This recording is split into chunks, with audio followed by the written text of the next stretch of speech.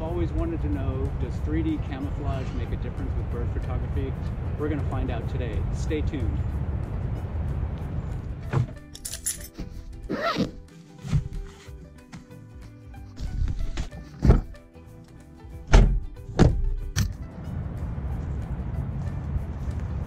Hey, what's up guys? John Osumi from Motionshooter Photography coming at you again. I just got a new 3D camouflage outfit or suit or whatever you want to call it, a ghillie suit. So today I'm going to give it a try and see if I can kind of blend in with the bushes. I'm not trying to go like full-on sniper cover up, but I'm hoping that maybe it'll give me a few extra seconds to get some shots off before the birds actually notice me. Stay tuned, let's see how it turns out.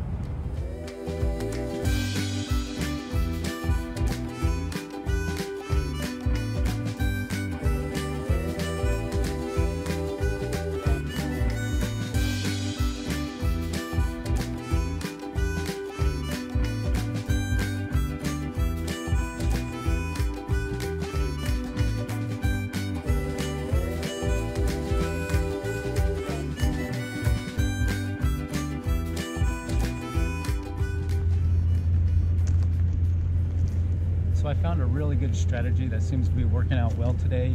Is I'm trying to figure out the direction of the foraging that the birds are taking, and once I can kind of figure out the line that they're taking, they're going from tree to tree and they're working in a certain direction.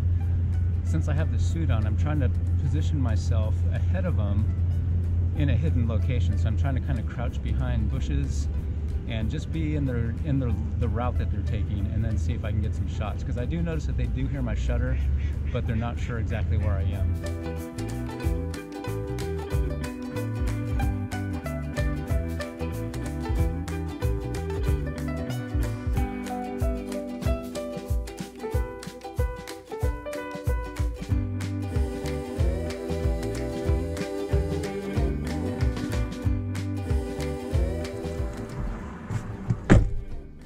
All right, back in the car again, and that was a good experience, I think, wearing the camouflage. I came away with two main points of wearing the suit that made it, I think, a beneficial thing.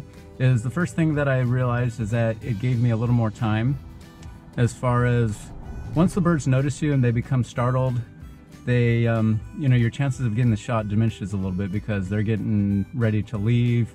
And there's kind of like a countdown timer about how long you can actually stand there before they take off and are annoyed by you. So with that, I felt like the camouflage gave me a little more time.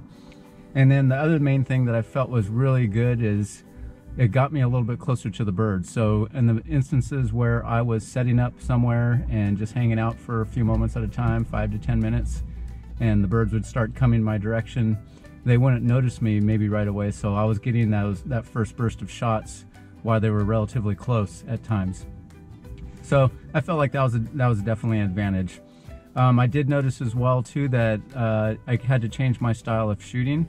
So with that second example, I was actually able to hide out and just kind of wait and let the birds come to me, because I felt like I blended in more and I didn't look like I was someone wearing a bright blue shirt and green foliage. So that's my takeaway. I think it was a good thing. I'd like to give it a try some more. And at some point I'll try putting the pants on too and being totally blended out there. So wait for that video. Until then, thanks for watching. This is John Osumi from Motionshooter Photography.